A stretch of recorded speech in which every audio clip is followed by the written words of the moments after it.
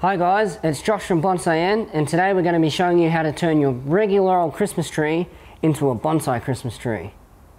Now I do want to give a quick disclaimer at the start of this video. If you decide to mangle your wife's Christmas tree and she kills you, that's not our responsibility, so proceed at your own risk. Now the first thing we've got to do before we get started is actually tear the tree down so we can see what we're working with in terms of the trunk, and we can pick our best front, and then we can start putting some branches back on and shaping them. So let's get into the tear down.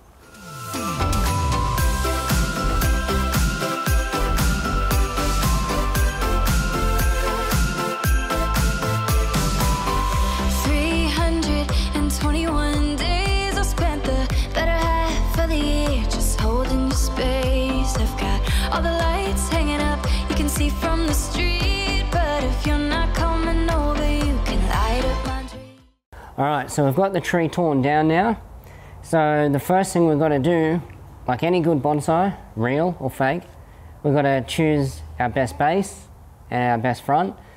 And I mean, we don't really have much choice here. We've got, you know, 4 roots here. They're pretty straight, pretty boring. The person who grew this did a pretty terrible job. But we've got a clip on this side. We're probably going to want to hide that, and we're not going to want these facing the viewer straight on. We want to try and avoid those straight on line or the eye poker lines. So if we were to maybe rotate the tree this way just a little bit,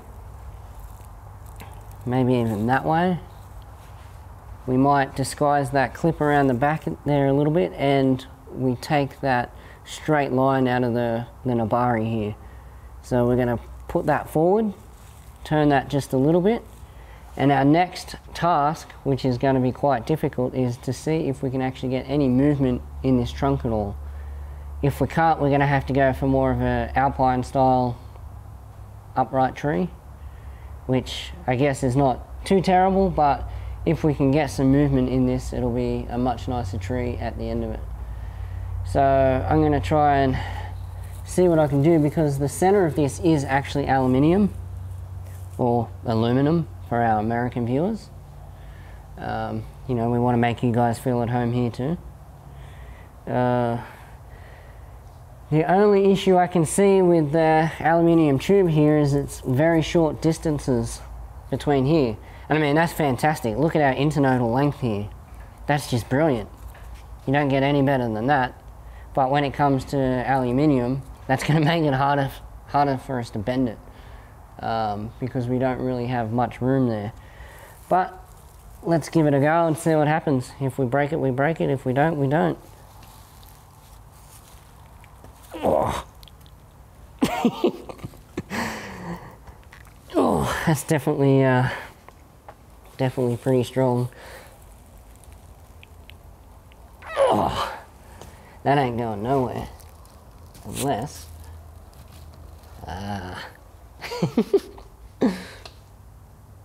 now we're getting somewhere.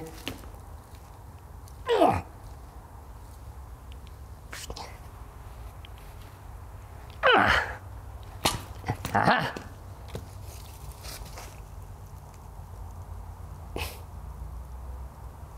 Whew! All right. Now we've got a bit of shape in our little tree. Now, we're going to be like that. We're probably going to want this to come back this way a little bit and that to go forward. What do you reckon? Because we're going to want to come back first and then forward at the top.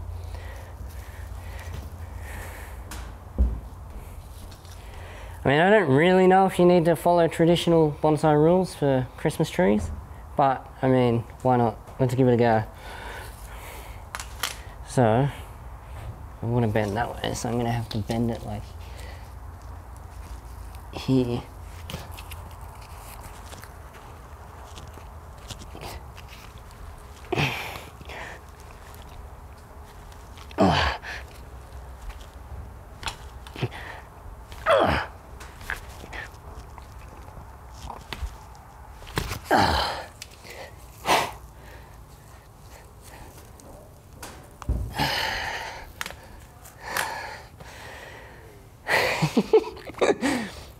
Well, you reckon that's looking pretty sweet? Now that,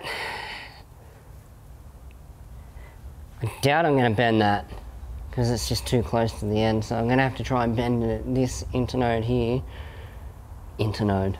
this length, this length here, and try and bring it up a bit more. So that's going to have to bend back this way.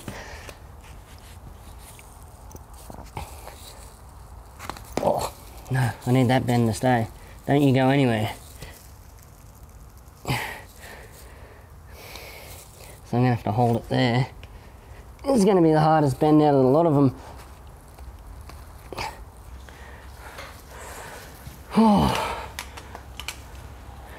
Alright, so let's see what we got here. I can't even don't remember where the front was now.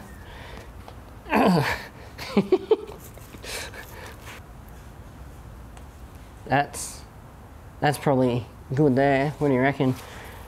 About there, because we come out at an angle. We've got a little bit of a straight section here, which maybe we can just get a little bit more. Oh. Don't want to damage the roots while I'm doing this, because at least we've got a trunk that comes out backwards, not forwards. We don't have any pigeon breasting. We do have a little bit of a straight line here, but because this is going to be a conifer, we can cover that up. If we were using a deciduous Christmas tree, that might be a lot harder. And we can kind of cover that little straight section up there a little bit too. Alright, well, we've got our base.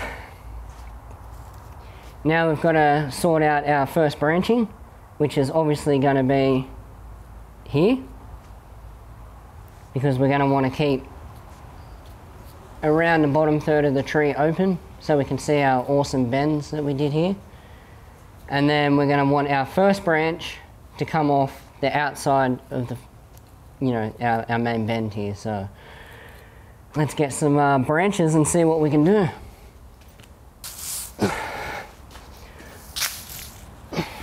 Alright, so we've got our branches now. This is going to be our first branch.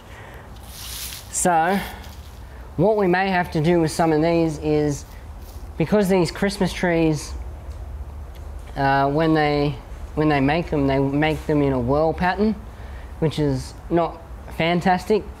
So we've got two spaces on our outside of our bend here where the branches will actually fit into where they're supposed to go.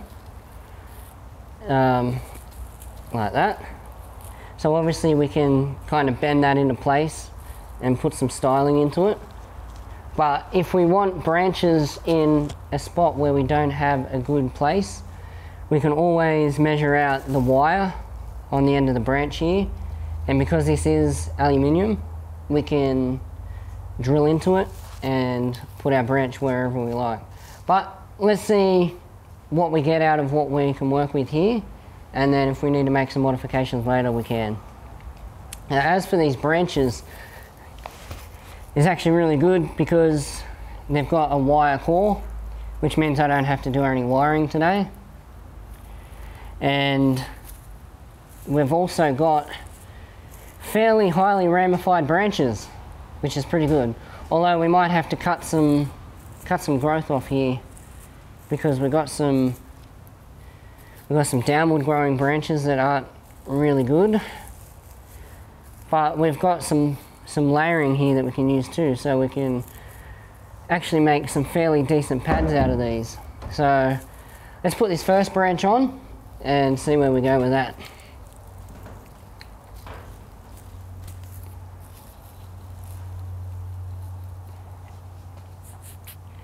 Now I guess one of the first things we're going to want to decide is what kind of tree we're going for here in terms of style, because that's really going to determine our branch structure here. If we were going to go for more of an Australian style tree, we would have kind of out and up branches. If we're going to go for, you know, your classic Japanese kind of style, your coniferous kind of style, we would have more of a down and out and up kind of style.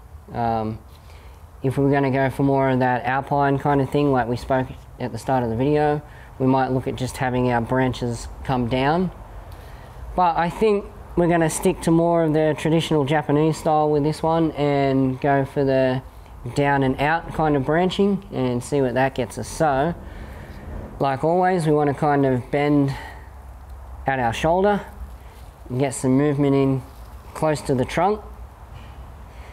And the thing we've got to remember here is we're not really going to get any back budding.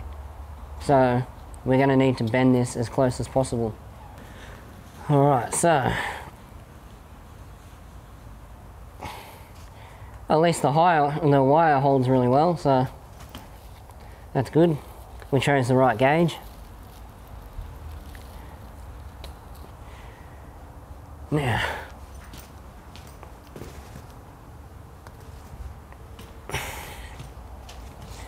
and we're going to want to bring it back a little bit just here.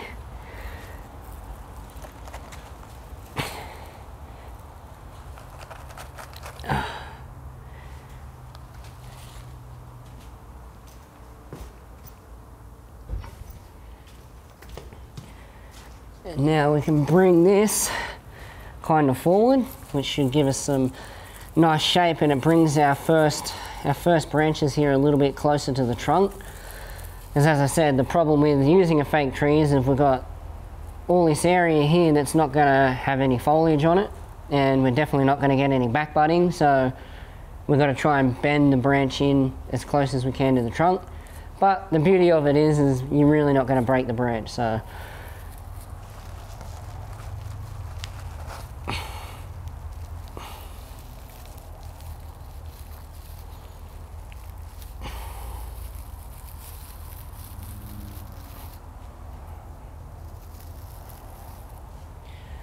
alright, see how that looks.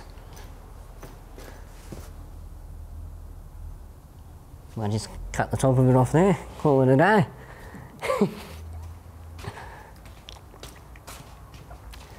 Now that looks pretty good just for a basic structure.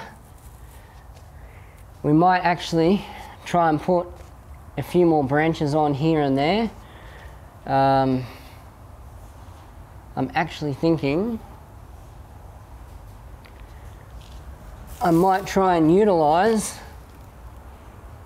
this here, and hopefully I can hide it well enough that I can get a back branch here and add some depth to the back of the tree, because we don't want the back of the tree to be bare. Or we could just wire this up to be our new leader. But we're going to bring this down to add some depth to the tree around the back here.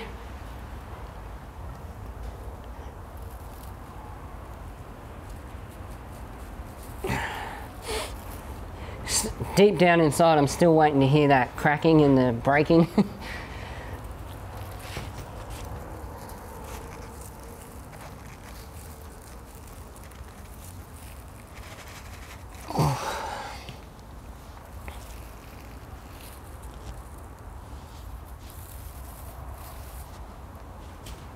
Not too bad. What I'm wondering if that hides that. Not real well, so I might try and take it that way a little bit more. What I'm trying to do is hide this obvious piece of wire that's just here behind the trunk, so I might try and just bring this way just a little bit more, and then we can use that to bring that back to where it was. Alright, so we've got our first branch here, we've got our back branch. I'm actually thinking we're going to need a branch in here to fill in this gap, which is good because we've got a bend here where we can actually attach a branch to the outside and come down. And then we may put our apex on and just kind of see where the style of the tree is going before we start shaping these out too much and adding too many branches. So let me just get another branch here. This one's actually got the remnants of a Christmas ball on it. Yep. Actually wondering if I can put this in one of these back holes, if it'll go in there we go. I can still put it out this way, but hopefully we can hide a bit of that wire the best we possibly can. If it'll actually go in. There we go. And I guess we can still run that through the support that it has there. It just kind of hides it a little bit better.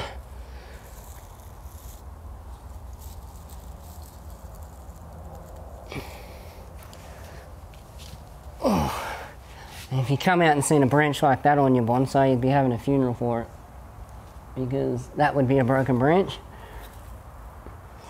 Now, so what I'm actually thinking with this branch is we're going to take it back, and then we're going to try and bring the branch back in and around once again to try and keep it closer to the trunk, because it's, you know, hard working with no back butting. Usually we can plan ahead in the future for this thing, but with this we got nothing. So alright, so I just bent this branch into place.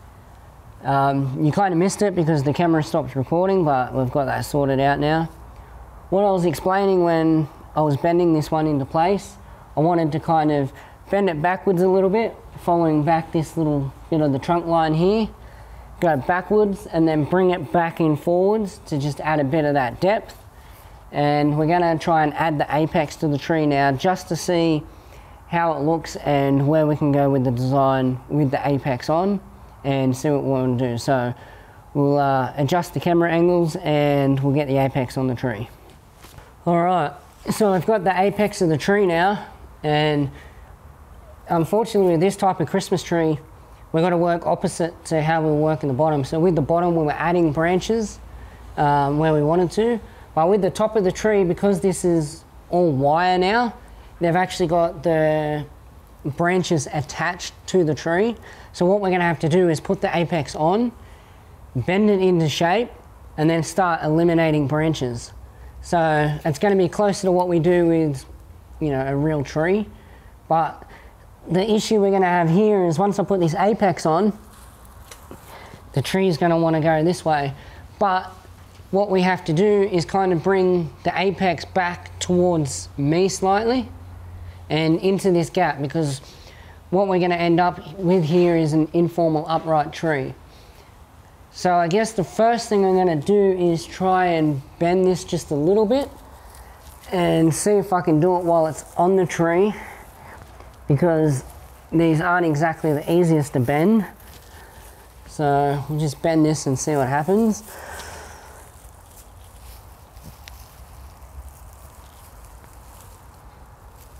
Oh. I'm just wondering if I can get a bit more shape down lower here.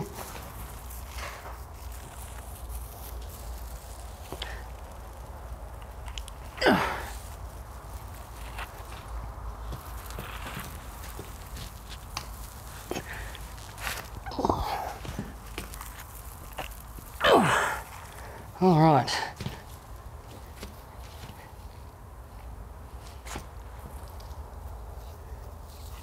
We still may need a little bit more,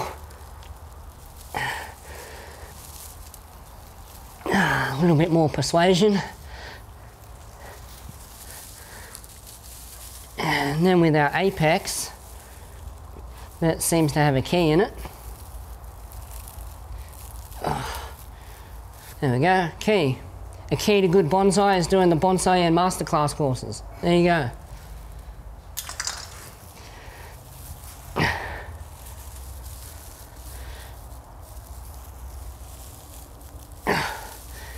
Now let's see if we can get this top part bent up.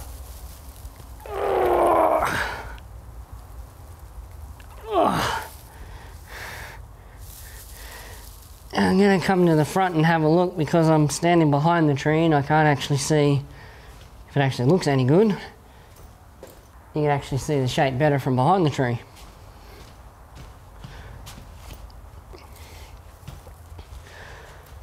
Alright, so you can't really see it at the moment because there's just too much going on here, but we've kind of got a bend here. So if we brought some of these branches, you know, more this way, we may have to eliminate them. You don't really want any eye-poking branches, but if we could have another kind of layer there like that, we may have to eliminate them guys. We should have a bend here somewhere, which means we could make use of these, but these don't seem to be actual branches here, so we may have to make use of some of the other ones. And then we've got our apex, which we can play with later. But that looks pretty good for a start. Now I'm going to have to go and get a set of wire cutters so that I can start cutting some of these other branches off that we're not going to use. And then we'll come back and see where we're at. Alrighty, so we've got our cutters and we're just deciding on a few more places where we're going to put branches. As I said, we've decided on an informal upright tree, so our apex is going to be in this region here, which is kind of straight to where the trunk emerges from. So we do have a gap down in here that needs to be filled. So I'm going to just quickly chuck another branch in here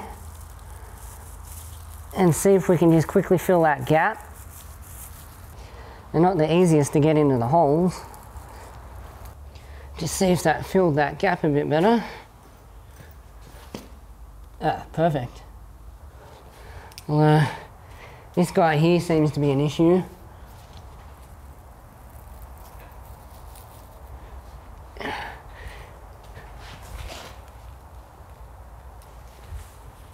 Because like with normal bonsai, we don't really want to cover too much of our trunk line at the front of the tree. I mean, we don't want to really leave it really open and bare because that would look just as bad, but we don't want to have a lot of branches coming straight at the viewer, and we'd like to kind of show a little bit of that shape in the trunk there. So we do have, you know, we've got a front branch here, we've got some backfill, we've got a back branch here, we've got some nice branching here. Some of these are going to have to be cut back a little bit so they're not quite so long, but I think we're starting to work our way into a little bit of a design now, a basic structure. So we're just going to prune out some of this, and that way we can kind of see our apex a little bit better in here. I think if we get rid of these guys,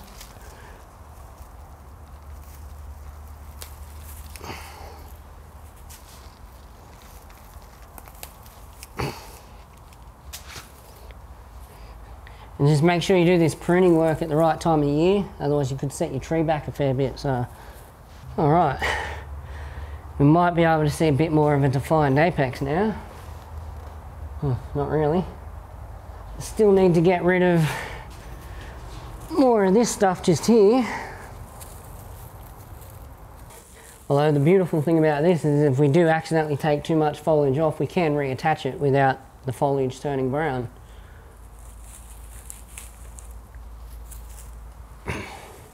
We're starting to get some issues with the tree having too much weight on one side here. Alrighty, so I had to go and get some bonsai wire because the base of our tree, where I've actually done one of the bends and put a kink in the aluminium, as the weight starts to go to one side, it starts to want to just tip that little bit. So I'm going to throw a little bit of wire around the base just to support it, and then we can cover that up later. Oh, yeah. So now that we've started pruning these apex a bit, we've opened up an issue just here.